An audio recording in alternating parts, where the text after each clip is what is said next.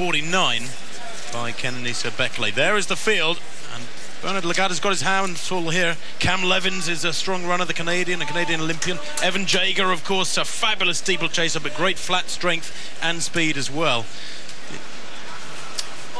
Bernard Lagat there shaking hands with Cam Levins, the training partner of Mo Farah and Galen Rupp over in Portland.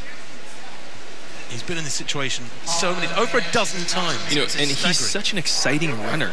You know, I love watching him race. He always finds a way to really get the crowd excited. And anytime you do that, you're going to become a crowd favorite very, very quickly, and he's definitely been that over the last few years.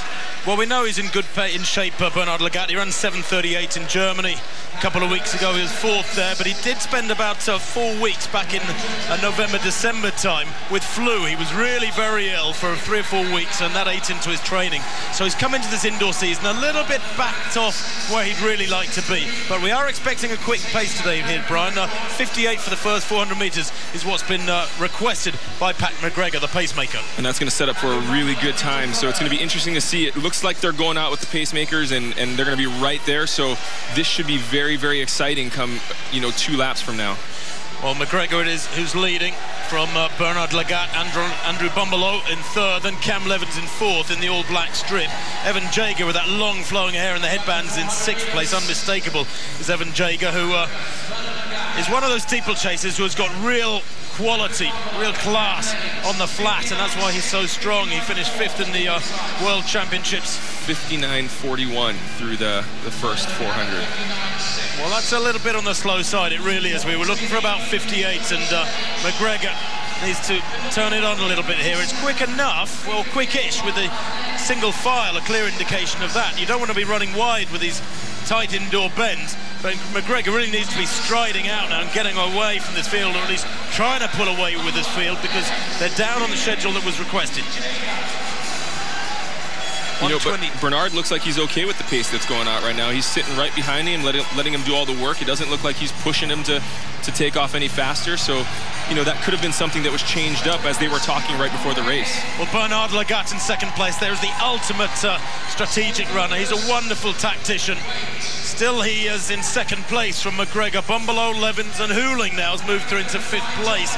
There's been no change really since the start of this race as they plough around this. They're on just under 5-minute tempo, 1:59.0. About 2 seconds off that pace that they were talking about, 1:57 pace. I'm sure they all think it's quite quick enough, especially if they pick it up. Bernard Lagat has a devastatingly quick finish. Yeah, don't let the 39-year-old man fool you here. He definitely can finish a race, that is for sure. Well, I think people forget that Bernard Lagat is, I think, the third fastest 1500-meter runner in history. He's got astonishing speed, endurance, and great strength too. He's has broken the US 5,000 record indoors in the last couple of years. But it's still McGregor leading. Little glance over his shoulder there. He needs to start moving along. Lagat in second, Bumbalow, Levins, Hooling there, and Jager still with that headband back in seventh place at the moment. Sixth place is Jager, but nobody really pushing it hard or aggressive, even though the pace is not much inside 30 seconds per lap.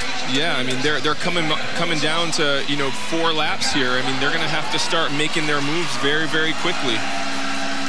Well, it hasn't been quick so far, but I'll tell you who is the quickest finisher of all these men, and it's Bernard Lagat. And therefore, with, 2.5 laps to go, I think it's a mistake for these guys to be sitting in behind him. Yeah, they're giving the race away right now, He's controlling this pace. Nobody's pressing him. Nobody's making him have to run their game. And Bernard Lagat's comfortable in doing that. He knows exactly what he has left in the tank at the end of this race. His tactics are quite perfect here, really, if he wants to win this race rather than produce a first time, because not only have they got to accelerate to make up that meter on him from second place there as Andrew Bumbalow, but on these tight bends you've got to run the extra meters too, and you can utilize those bends to your benefit. Right. You can leverage them as a tactical tool in effect. And maybe, just maybe, these guys respect him a little too much. I mean, he's the veteran here. He's older than everybody by almost 10 years. So maybe the youngins just don't think they have it in them to beat him, and that's why they're falling behind and letting him take the pace. Well, the gaps are appearing, and just like that wise old head would dictate, he's beginning to wind it up here in this penultimate lap. It's Bernard Lagat. Bumbalow in second place, Levins there in third, but he's calling the shots. And the problem they've got now is that he's gradually accelerating. He's turning the screw. So to get past him, Brian, you've got to make a double injection. Exactly. Pace. You've got to not only increase your speed, but remember, tougher to get around him. You actually have to run further.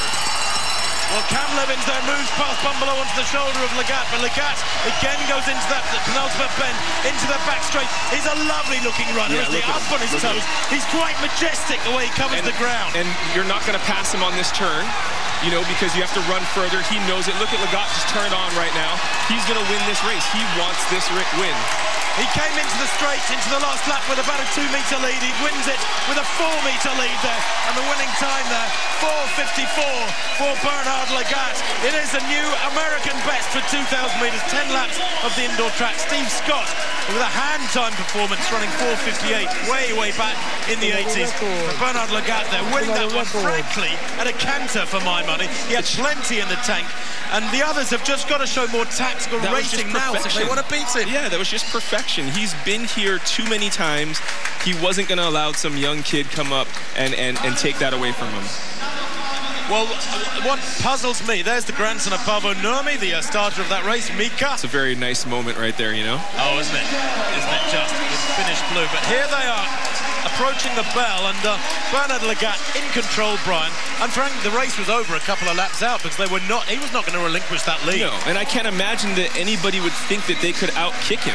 You know, I don't know what people were thinking there, but, you know, when you wait that long on an athlete like Bernard Lagat, you've given up, you know, you've given up the race.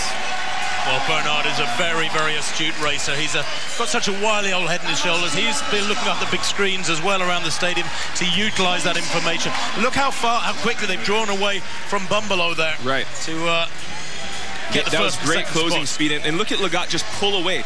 You know, I mean, he just pulls away from the guy like he's walking. I mean, it was just perfection in motion. It's so amazing and so much fun to watch him run.